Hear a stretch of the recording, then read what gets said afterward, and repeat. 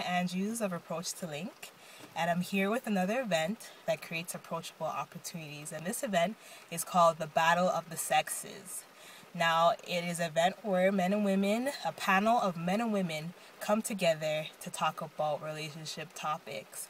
So I'm on my way there. I'm really looking forward to hearing what the men and women on the panel have to say about relationships. There's also supposed to be some mixing and mingling, so that's where the creating approachable opportunity comes in. So hopefully there is some great approachable opportunities. So I'll keep you posted. I'll give you a summary of how the event went and what the men and women had to say about relationships, and I'll also give you a synopsis of how the mixing and mingling went as well. So I'll keep you posted. I'm on my way there. It's raining now, so hopefully I will get there safely. I'll keep you posted, alright?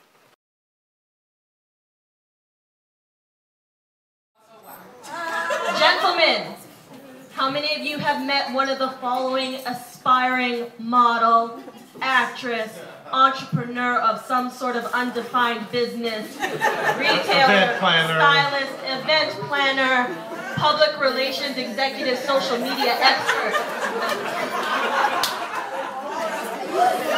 All the above.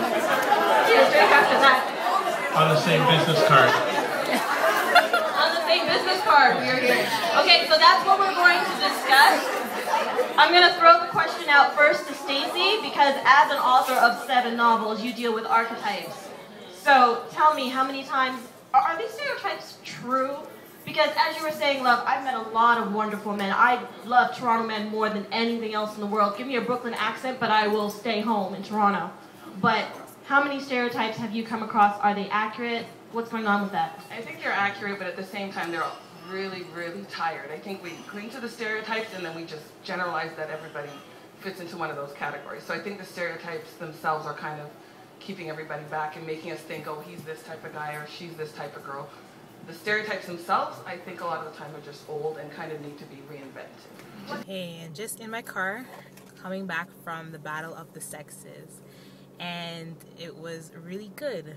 They had 4 topics. The first one talked about safe sex. The next one, stereotypes.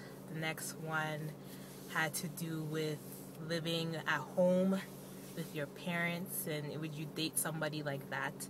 And then the last one talked about friend zone. So we had a lot of people had their say about those 4 different topics.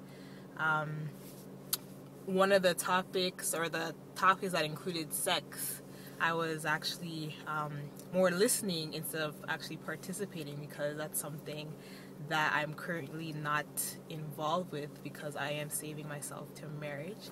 And that's something that wasn't really discussed tonight when they were talking about safe sex. They talked about condoms, but probably one of the best things to be safe is to not have sex at all, which wasn't discussed. But yeah, there was I guess I could have said that tonight, but yeah.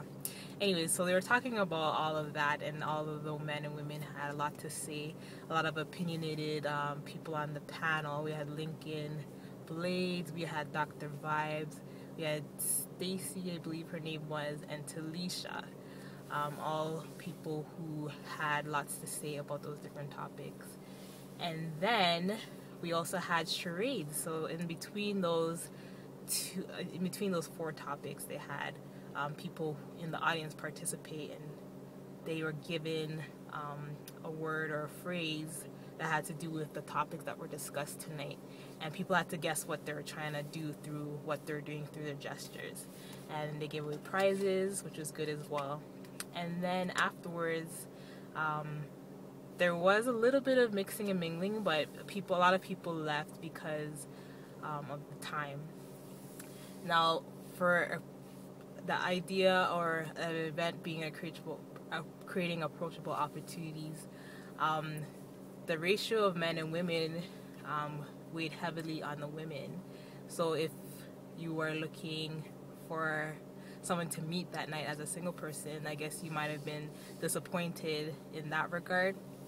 But when I think about the whole events and meeting people, again, I am reminded of men not taking advantage of these type of opportunities. Like, these women tonight were beautiful women, and these men are missing out on all these beautiful women. And these events are perfect for men to meet women. A lot of men go to clubs, a lot of single men go to clubs looking for single women, but like, a lot of good quality women were out tonight. Women who had their head on their shoulders. You could tell by the way they spoke when they answered the questions, and these men are missing out. So I want to invite all the men out there who are looking for some quality women to make sure they attend the next Battle of the Sexes.